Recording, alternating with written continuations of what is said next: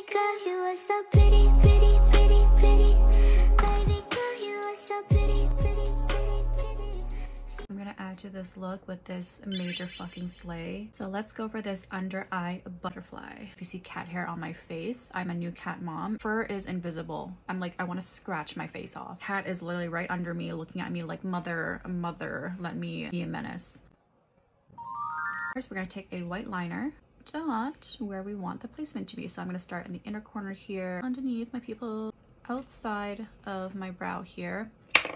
Sir, I guess he wants to be the main star. 1 second of fame. Say hello. Hello. Okay, bye. Draw the line. It doesn't have to be straight. I want it to be kind of curved. Continue that line here. The nose.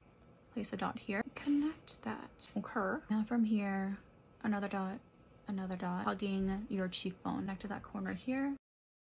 Swoop underneath. Have the outline other side as symmetrical as you can. So on the camera, to me, it looks symmetrical. Once I play it back, I know that it's gonna fuck me up, but that's okay. Happy little fucking mistakes that I will probably regret later and smack myself. Now take a flat compact brush and your favorite white as hell eyeshadow, super pigmented, all around that outline, tracing that entire bit. Don't care if it's messy. Dousing it with that good white stuff. Oh yeah, the good white stuff. Yeah. Blend it out. I'm gonna keep it quite close to the line, and it kind of just blends out by itself the more that you tap and pat.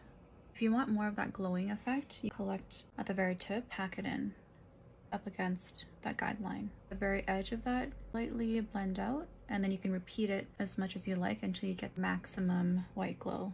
Yeah, now using a lining brush, water activated liner, wet that shit, swirl that shit, dot, dot, dot, dot, connect dots, and straight ahead, the corner of your eye, down the middle here, dot, curve here.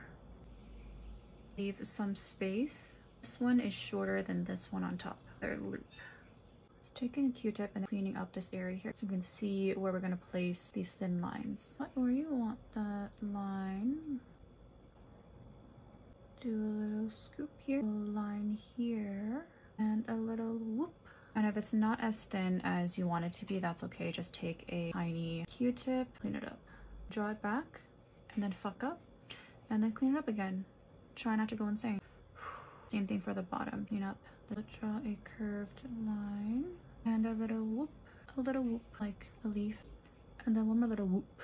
Water, Q-tip again, clean up the middle here. Take a bit of concealer, line the inside here. Because we took away our foundation and the product underneath this design, nothing for the shadow to go over on top to grip on and lay more even, not sink into pores. So that line is gone, but since we're gonna go over on top of that again, don't worry about it. The Lido's Cold Brew palette, gorgeous. Take a flat brush, filling in where we just placed that concealer. Tinier brush, same shade, in the inside of that guideline. This one as well. Tracing over those white lines. Next, to give that nice chrome effect, spritz of these because they're insanely pigmented. To minimize any mistakes, gripping, Gorilla Grip. Okay, not that tight, but gripping. Placing this thumb on my cheek and then lining. Be like a sloth, slow moving but with purpose. Look how cool. You can move your hand and your fingers to whatever is comfortable for you.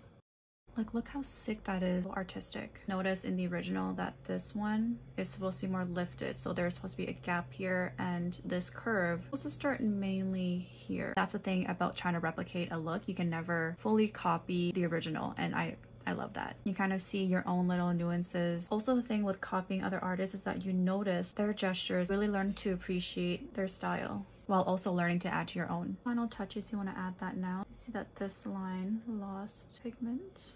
So retouching that, noticing that this right here, this line is supposed to be more curved. Try to cover some of that chrome with some shadow and try to shape this area to be a little bit more curved. I'm going to cover that white again, so I will have to go over it. And this is optional, but take some of that white dot where you're going to be placing the pearls. Before adding the pearls, I'll be taking a silver glitter. Holy shit, beneath my brow, above my brow, the inner corner angle brush, right up against the lash line. Very, very focused shimmer. Took my nose and on my bridge, adding some glue here. A pearl, slightly larger pearl, another one. Liquid liner, dramatic wing. dramatic lashes, and we're done.